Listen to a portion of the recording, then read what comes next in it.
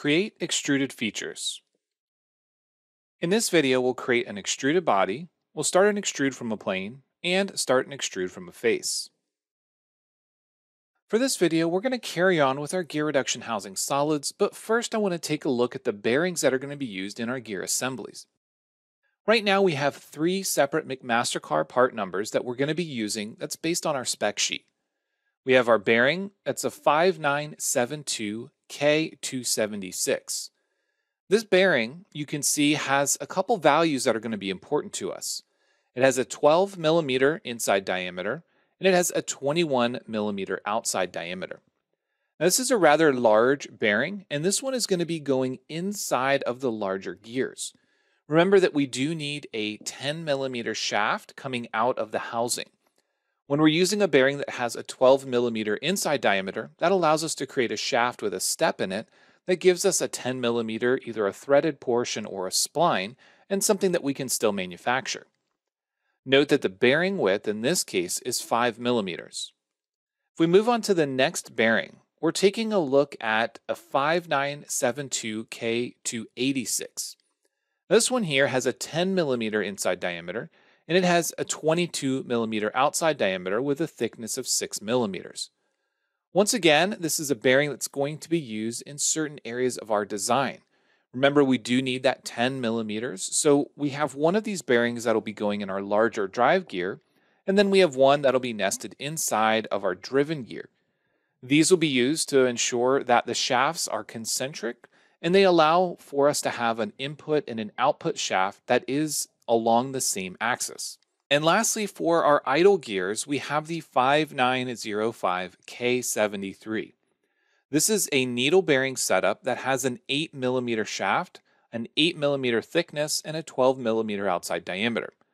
These are going to be the bearings that are going to go inside of the idle gears, and then the longer idle gear that's 21 millimeters long will have one on each end. So these are the three bearings that we're going to be using inside of our gears, so this helps us better understand the size constraints that we're working with. Now let's hop into Fusion 360. In Fusion 360, we're carrying on with our gear reduction housing solids.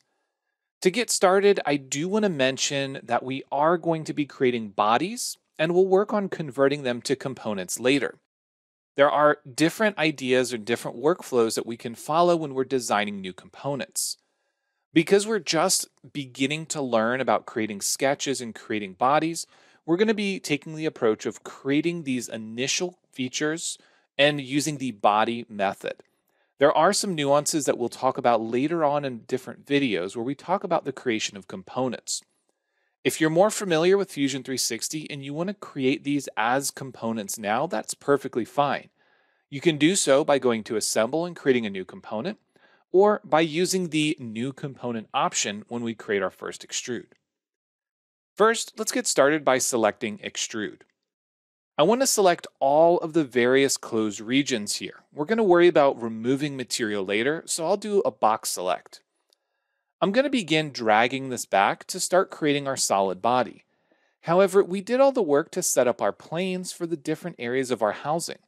So instead of setting the extent to distance, I'm going to use toObject, and I'm going to select my housing back. This is creating a new body, and we'll say OK. It automatically makes the sketch visibility turn off, but we can always bring it back whenever we need to create another extrude. Extrudes can start based on a sketch, but we can also use the housing if we wish. So I'm going to select this face, I'm going to go to Extrude, and instead of distance, once again, I'm going to go to Object, but I want to select my mid plane. So we'll go to Housing Mid, noting that it is automatically adding it to the rest of the housing. When I do this, we need to be mindful of whether or not we do want to join it or if we want to create a new body. The nuance here is whether or not we're creating a single area for these gears to be, or if we're going to be adding additional material to the front of it. What I want to do at this point is join them together, so I'm going to use the Join option and say OK. Because these are parametric features, meaning there are parameters that control them on the back end, if I made a mistake and decided that was really supposed to be another portion of a housing, I can always go back and edit those features by double-clicking or right-clicking on them in the timeline. I can change this from join to new body. However, the only nuance here that's important is that the new component option does not appear. Once we've done a join, a cut, or an intersect, we can only go back and change it to a new body and not a new component. Now that we added that new section, let's go back to our sketches and bring back our housing layout sketch.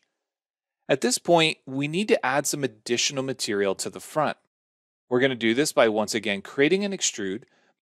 Notice when we try to select the sketch, it's actually selecting the front face of this body.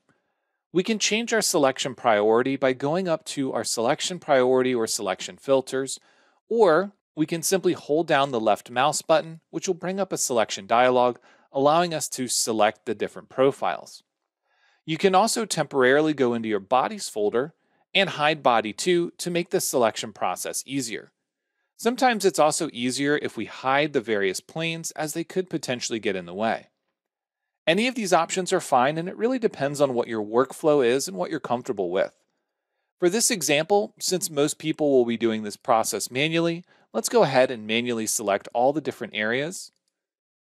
And once we've done that, we can bring back the construction planes. From here, we're going to extrude this a distance to object. We want to select that housing front.